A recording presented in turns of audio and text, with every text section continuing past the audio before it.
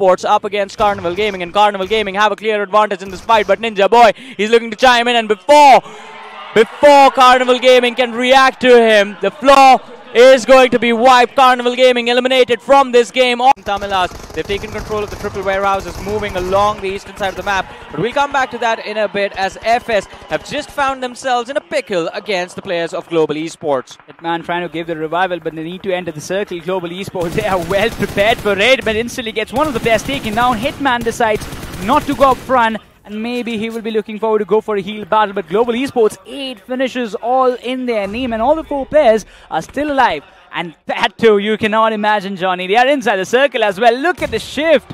Watch this, right on his head, the perfect 2-pointer that would have made Kobe proud. Slug with that nade finds the pick. 10 eliminations on the board for Global Esports, and Global Esports, it seems like all of that GE fighting chance that were there in the previous game have just rallied into this one as well. They're ready to call Sanhok their home ground. Behind, they knows it pretty well, but Soul goes on taking Global Esports. Bgis gets taken now.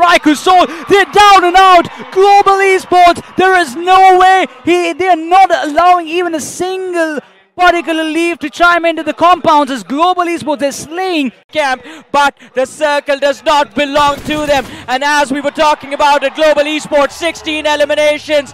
They can make it 17 or 18, in fact, 2 players, and there's the hunt. It is on, and as the game of Sanhok comes to an end, I'm pretty sure the answer to the next question is going to be a yes. And the question, ladies and gentlemen, is, are you not entertained with this performance from GE?